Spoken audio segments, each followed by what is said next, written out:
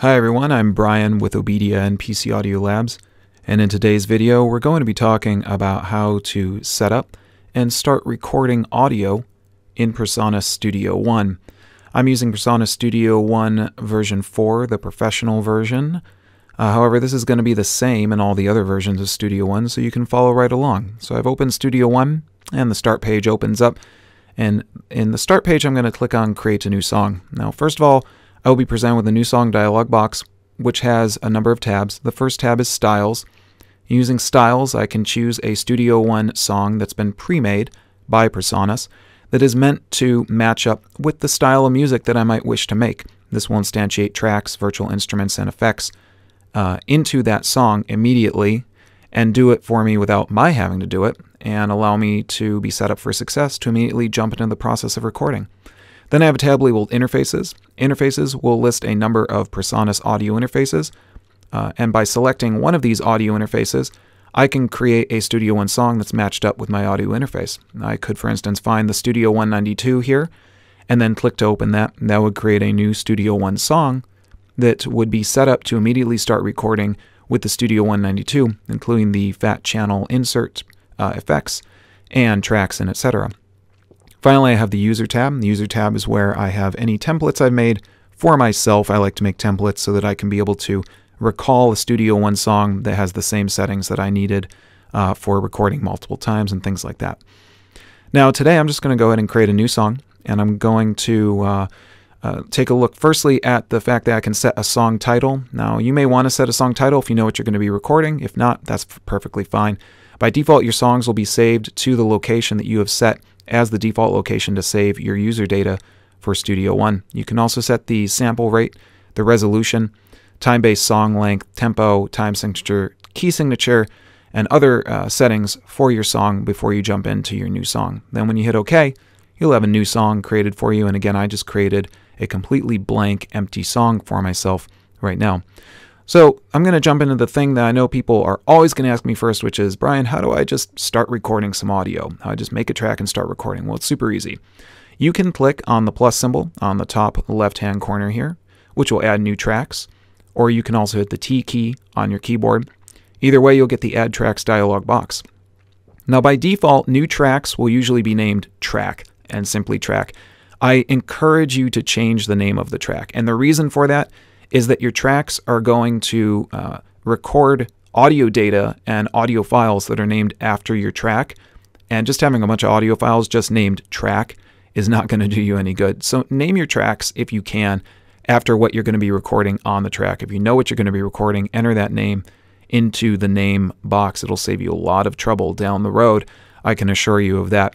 After you've set the name of your track, you can then move on and you can select the type of track that you're going to be recording: audio, instrument, automation, or if you're creating a folder track. So some of these are for recording and some of these are more utility based.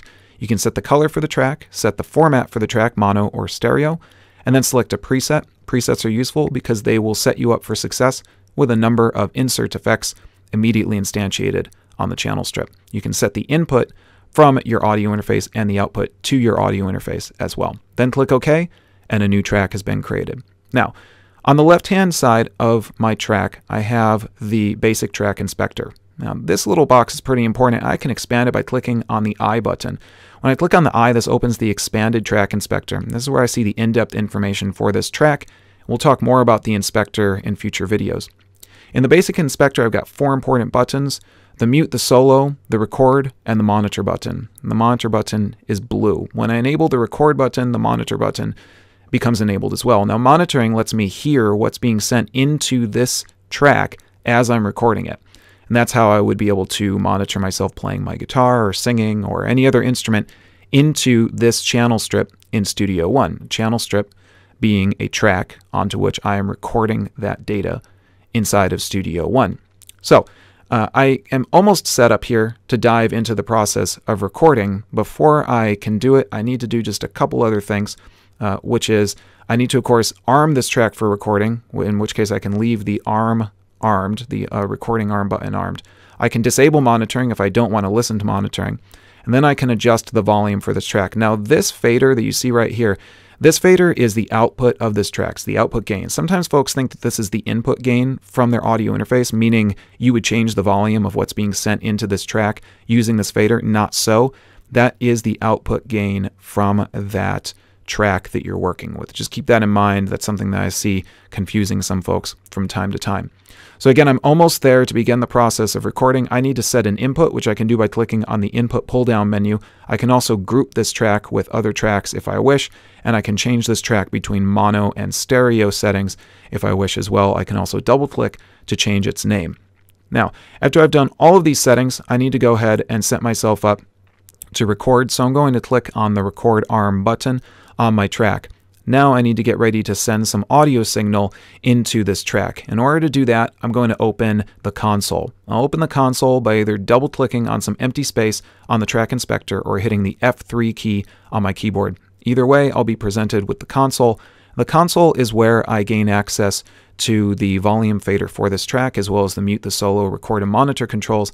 I can also instantiate inserts, which of course are effects, plugins, and things that will allow me to affect the audio that I've recorded on this track as well.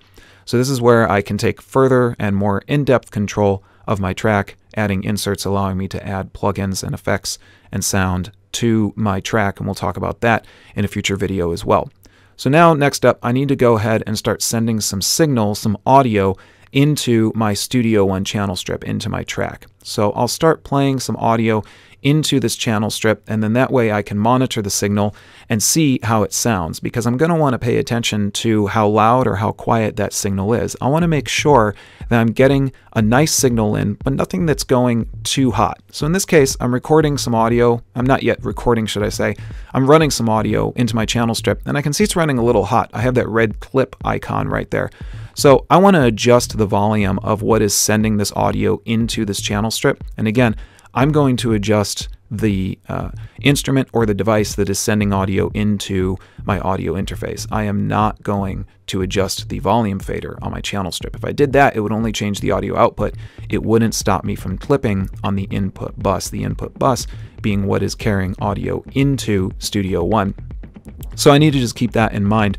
After I have gotten my audio signal to be, not clipping, but nice and hot, I see that green bar bouncing just a little bit above, let's say the negative 12 decibel mark right there on my channel strip. I'm set up to start the process of actually recording. So I'll take a look at the transport. Now the transport is just like a tape deck, if you're familiar with tape decks, which I think most of us probably are. Maybe some of us aren't, and that's perfectly fine. But the transport's a lot like a tape deck, and it's got a record button on it. I will click on record, and I'll start recording some audio. So now I'm recording some audio into my track and onto my channel strip right here in Studio One. So I've recorded this audio, and this way I know that I've recorded because I have an audio region. An audio region is a waveform. I can see this waveform in blue right here, and this audio region means that yes, I've recorded some audio and I can see what I have recorded. Now I can continue recording if I'd like by then picking up from the point that I previously stopped recording. The white line that denotes where my playback is going to happen is where I can start the process of recording again if I wish. Now if I'm happy with what I've recorded, I can disarm the option for recording. I can move on with recording another track, or maybe I could go into the process of mixing or something along those lines. All depends on what I would be doing. I could also begin the process of editing my audio as well, and we're going to be talking about that in a future video as well. So there you have it, guys. That's a pretty straightforward way to get in and start the process of recording. Again, make sure that your audio interface is set up and ready to go. We've got a video for you to check out that allows you to learn how to do that. Make sure your audio interface is set up and ready to go. If your audio interface is ready to go and you set up your inputs and outputs, which we also have a video for, and you know that that is all set and you've got your instrument or your device connected to your audio interface, you can start the process of recording by creating a new track, arming for record, checking that signal level in, adjusting on your audio interface, and then simply hitting record in Studio One, and boom, you've got an audio region that you've recorded, and you can begin the process of recording more, or mixing, or maybe recording an instrument.